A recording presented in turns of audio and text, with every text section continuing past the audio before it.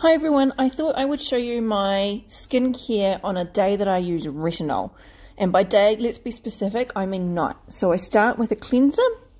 Just to let you know, I have gone in and doubled the speed of this video.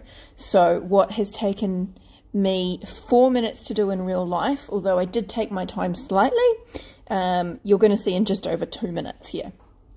The cleanser is a 3-in-1 cleanser. It has a mild exfoliant, it hydrates and it tones all in one.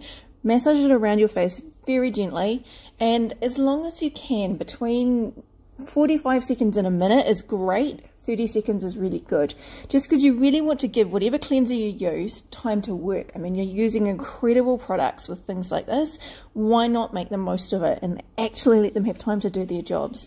Next thing, we're on a retinol day, is literally straight in with the retinol.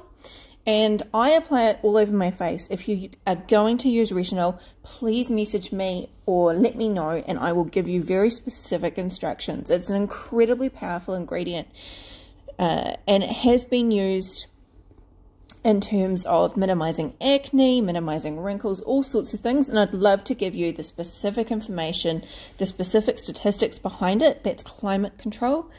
And then Nangai oil. They're the power couple. They're both amazing for moisturizing.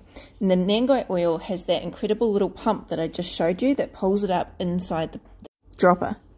So I apply Nangai oil all over my face, and you might think, but why would you want oil all over your face, especially if you're like me and you have oily skin? Well, the answer is everybody needs more moisture. That's my evening cream. Most people who have oily skin in particular have it because they're not getting enough moisture, and so their skin produces oil to try and moisturize itself. It's pretty clever, but we don't actually really like it when it happens. Night cream's the last step. Always put what's left over on the back of your hands. And that is just a quick photo of the retinol. Thanks for watching.